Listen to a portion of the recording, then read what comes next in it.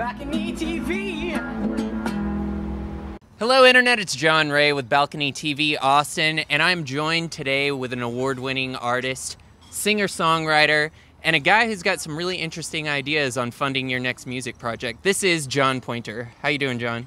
I'm very well, thanks. Good, thanks for being here. What song are we gonna hear today? This is called Confessional, if the birds let me sing it. All right, Confessional with John Pointer. I'll be back asking him about some of his interesting ideas here in a second.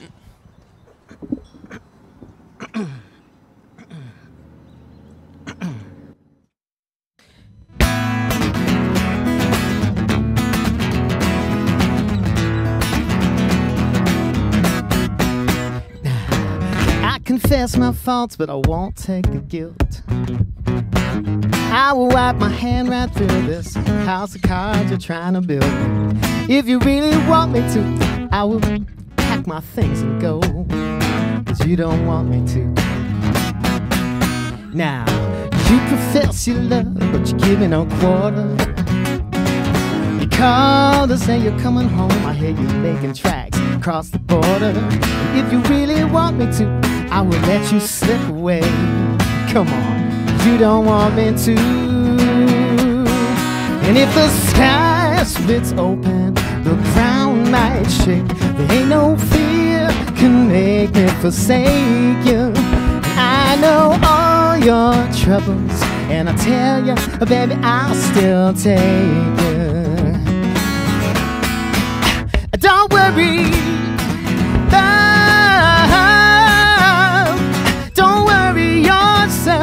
So much, don't worry, no, no, don't worry yourself so much, hey, yeah, na, na, na, na, na, na, na, na. Now listen, you can fall in luck, but you climb into love. You drench the earth with holy water, but you work the soil with a pick and shovel. If you really want me to, I will let the fields go dry. Come on, you don't want me to. So let the sky split open and let the whole earth quake. There ain't no fear can make me forsake you. And I know all your troubles, and I'll tell you, baby, I'll still take you. Oh, don't worry. Don't worry yourself so much. Don't worry. No,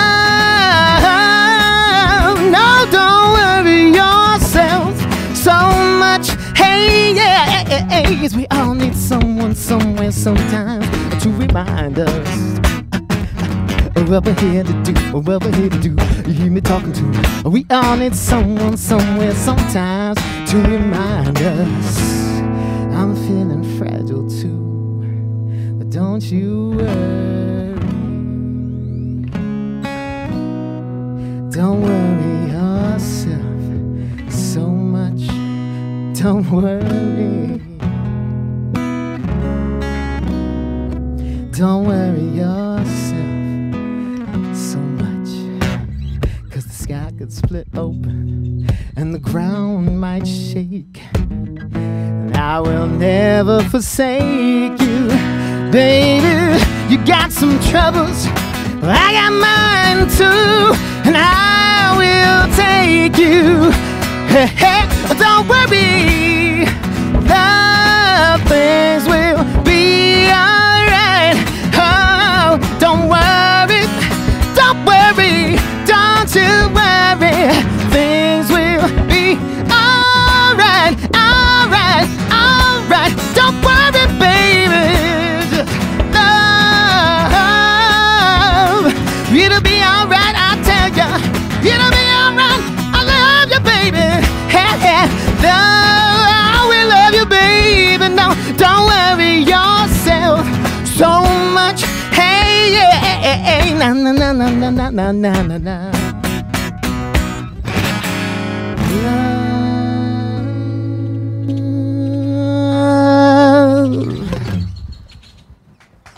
Yeah.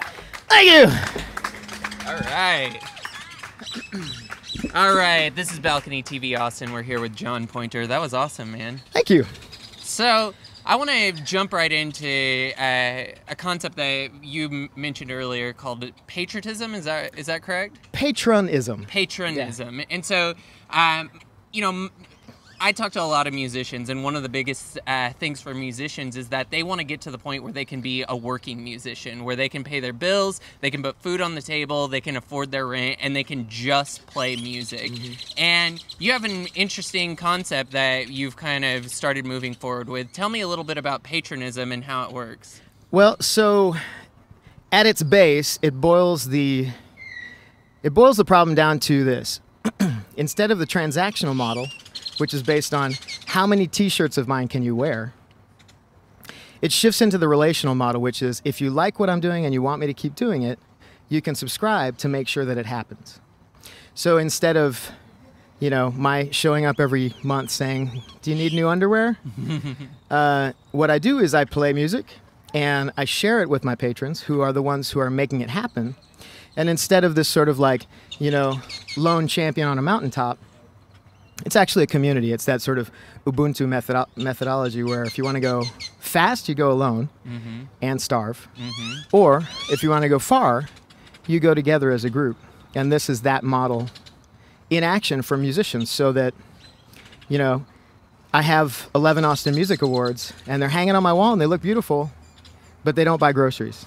So this is how to bridge the gap between that community that wants me to keep doing what I do and my need to eat while I'm doing it. Yeah, because I would imagine as a musician, you know, it's important to stay in that zone. And if you have to go every day and work 8 hours, that's something that isn't necessarily your passion. You're kind of having to shift in and out of these levels of creative consciousness, which means that your art suffers a little bit. And so basically what patronism, if I understand it correctly, allows you to do is people can come and say, you know what, I'm not a musician, but I really appreciate good music. I appreciate good art, and I want to make sure that I live in a world that still has that. Exactly. And so I'm going to donate, you know, whether it's $5 or $20 or $100 every single month, so that you can keep creating art that makes me feel, you know, some way that your music makes me feel. Is that basically the concept? Yeah, it started out as a simple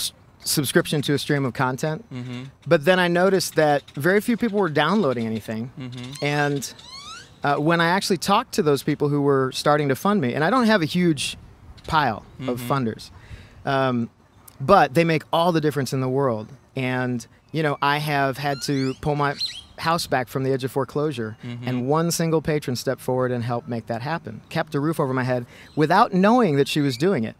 I just went out, I did this work, I produced this concert series. At the end, she said, "That's amazing, I need more of that in the city. Here's $1,000 just out of gratitude." And I went home and I needed $1,027 to keep my house from going into foreclosure. So I sent her a message and let her know how meaningful that was to me, which then, of course, was meaningful to her, because she wanted to know that not just that she was going to make sure that she could get more of those concerts like that, because I'm the guy doing it, but it's an empowerment platform. It's a bilateral empowerment platform, because what patrons do is they actually buy artists and other creative types the space to create exactly the world that they want to see. Yeah. And so in many ways, the patrons aren't giving to me, they're giving through me. They're giving to the art, and I'm just the guy that happens to be working on it. Yeah. But it's a much more direct model.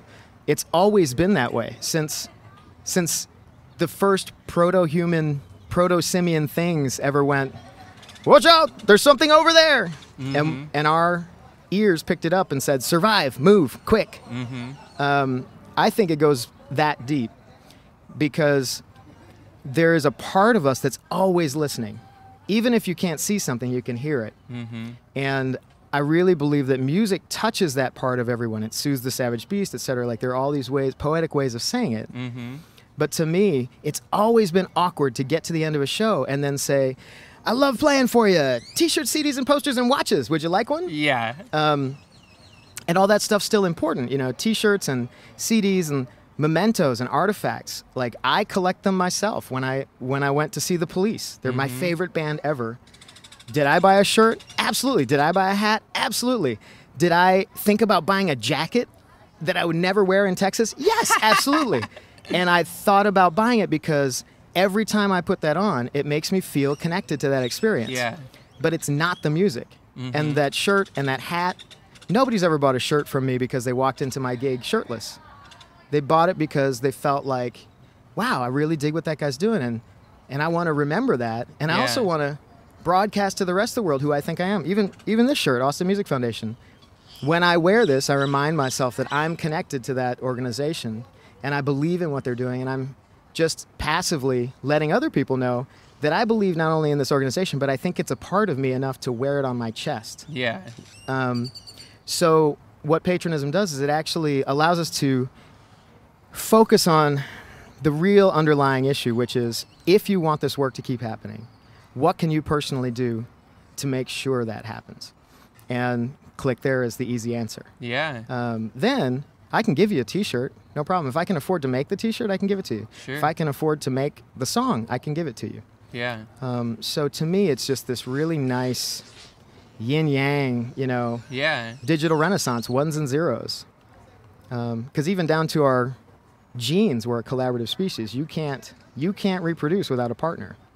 So, like, I really think it's a deep part of who we are as humans. And this just finally connects value to not only what musicians sell to people, but what they mean to people. Yeah.